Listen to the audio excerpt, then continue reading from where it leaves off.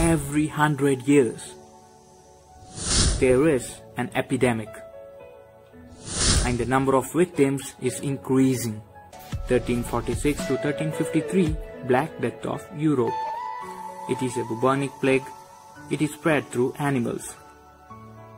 The Black Death resulted in the deaths of up to 25 to 200 million people in Eurasia and North Africa. 1720, the Great Plague of Marseille, the disease arrived on a merchant ship called the Grand Saint Antoine at French port city of Marseille. It carried infected passengers from Middle East and unloaded its cargo, which contained rat fleas. Plague carrying rat fleas soon spread across the city and France, sparking an epidemic. It had killed nearly 100,000 people. 1820, the first cholera pandemic began near the city of Calcutta, India, stemming from contaminated rice which initially spread through flies, spread throughout Southeast Asia to the Middle East, Eastern Africa and the Mediterranean coast. Cholera highest death rate was in Thailand, Indonesia, killing 100,000 people. 1920, Spanish flu. France was the epicenter of Spanish flu. It was first originated in a hospital, overcrowded camp, which was an ideal site for spreading the respiratory virus. The death toll is estimated to have been anywhere from 50 million to 100 million, making it one of the deadliest epidemics in human history. Nipah virus. It was first recognized in 1999. What is Nipah virus?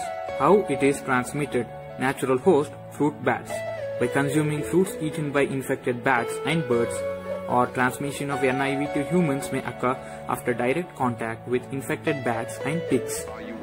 So you can see through contact with other NIV infected people. Coronavirus. Origin of coronavirus is Wuhan, China. It spreads from human to human. It's a respiratory disease. It was believed that the coronavirus was first found in wet market of Wuhan. Total coronavirus cases 14.1 million. Total death cases 603k plus. Total recovered 7.89 million. Precautions to be taken in mind. Frequently clean hands by using alcohol-based hand rub or soap and water. When coughing and sneezing, cover mouth and nose with flexed elbow or tissue. Throw tissue away immediately and wash hands. Avoid close contact with anyone that has fever and cough. Stay home. Stay safe.